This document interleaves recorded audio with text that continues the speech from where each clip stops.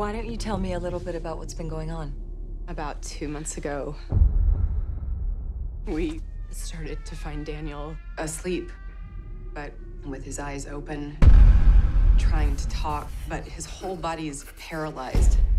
Daniel, You've been experiencing sleep paralysis. your mind tells you that there's something else in the room. It's all up here, honey. It's all in our imagination. But it's not just him. It's all of us. You two will be sleeping in here with your parents, so you'll feel nice and safe. We'll be keeping an eye on everything you do while you sleep.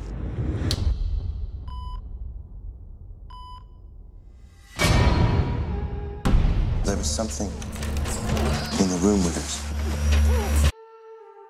It sure as shit wasn't no dream. It only comes when I'm dreaming or in the shadows.